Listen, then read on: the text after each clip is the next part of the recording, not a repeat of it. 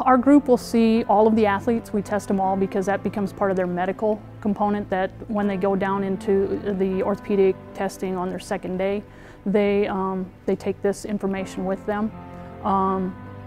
We'll see like whatever they invite. Typically it's 300 plus. The last few years it's been around 325 athletes that we see over the course of the 4 days that we test them.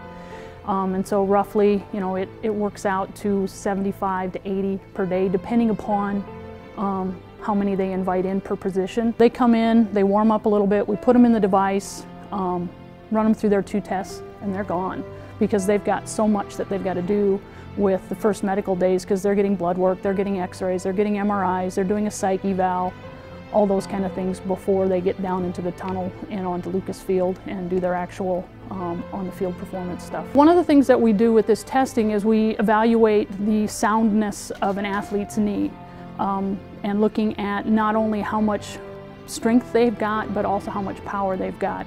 And so when we test them, we look at their body weight, and we look at how their hamstrings, which are the back of the leg, the quadriceps, which are the front of the leg, how those interact, and if there's any imbalance between them, there might be some deficiency. They might be at risk for injury. There's other things that we look at with the printout. We have a signature, a torque curve, and we'll look at this torque curve, and there are some definite patterns that do occur when somebody has, say, an ACL deficiency. We'll see a definite dip at a specific location within their curve that shows that whether they've either had an injury that has been undiagnosed, or they've got an old injury that hasn't been quite rehabbed back to where they're really in full control of it. Basically, from a team standpoint, they're buying a used vehicle in kind of an analogy, and they need to know everything that's wrong with this athlete that might potentially,